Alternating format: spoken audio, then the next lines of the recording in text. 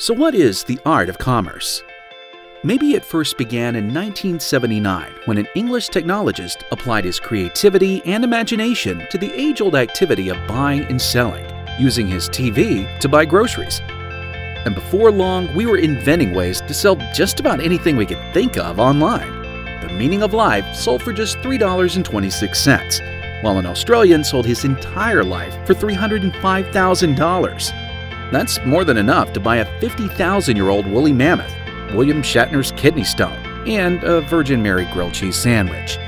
In fact, we've created ways to buy all our basic needs online, like food, shelter, even love.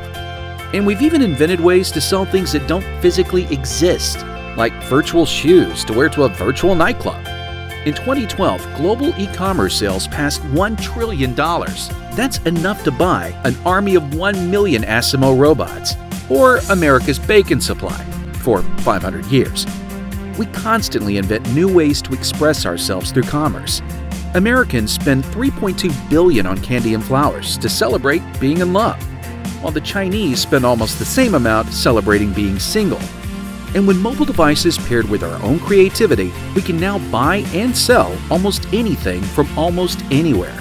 In 2012, 9 million Americans secretly shopped during business meetings, 4 million shopped while in their car, and 38 million while on the can.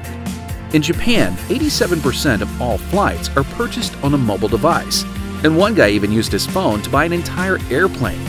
Feedback was positive. Just last year, we spent over $170 billion without even setting foot in a store.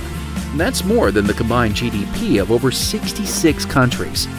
In fact, this new art is evolving so fast that while you are watching this video, $5 million in online sales will take place, 650,000 will be mobile transactions, and $500,000 will be transacted on PayPal.